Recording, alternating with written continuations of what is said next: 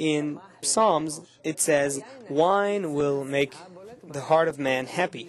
Wine is considered a symbol of happiness in Judaism, and people drink it in happy occasions. Why do people like drinking alcohol, and what does it symbolize? And why in the Gemara it says, when wine enters, the secret comes out? Well, wine has a very high root, which is the light of Hochma in spirituality. That's the root of wine. And there are many things in this. In short, we can put it this way. Wine means the light of Hochma, but the light of Hochma is the light of pleasure. When it enters the vessel, it has to enter a corrected vessel, which works in bestowal, in complete love and connection with others. So, for instance, we have a custom where we drink wine, and first we pour a little water into the cup. Why? Because it symbolizes the light of Hassadim. The water, yes, my water symbolizes Hassadim. And then that light of Hassadim is what allows us to later pour the light of Hochma. That is according to the spiritual roots. Now, in the corporal world, the wine that is that symbolizes the light of Hochma in the spiritual world, it has its phenomena in the corporal world. But there are many things here. There is the wine that intoxicates, the wine that brings happiness, and so forth.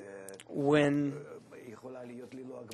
can the happiness be unlimited? Like in Purim, for instance, the Jewish holiday where there is a mitzvah, a commandment to become intoxicated completely. Why? Because Purim symbolizes the corrected vessels to the full extent, where we can receive all the light of Chokhmah.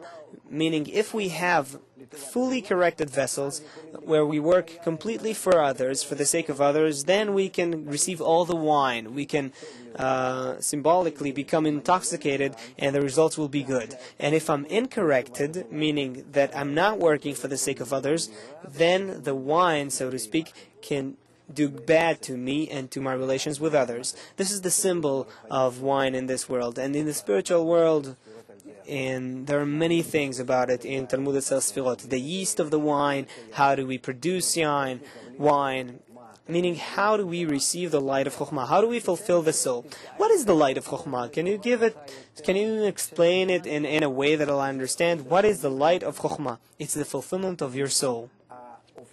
Meaning the appearance of the Creator in the creature, the sensation of the Creator in the creature, which is felt as sublime, eternal, whole pleasure, because you're starting to feel one who is eternal and perfect. So that pleasure you feel is called light of Chokhmah. That pleasure can be received by a person to the extent that he is similar to that pleasure. That pleasure wants to give to you from love. If you develop the same relation, the same attitude of love from your behalf, then you are rewarded feeling that love, the Creator. That relation on my behalf is called the light of Hassadim, which you mentioned before? Yes. Correct. So it turns out that when I have light of Hassadim, when I am willing to be in the quality of chesed towards everyone, chesed means mercy, then I am awarded with the revelation of the Creator within me. So that is why love thy friend as thyself is the springboard to love the Creator. Can you explain in a simple way what the verse, wine enters, the secret comes out means?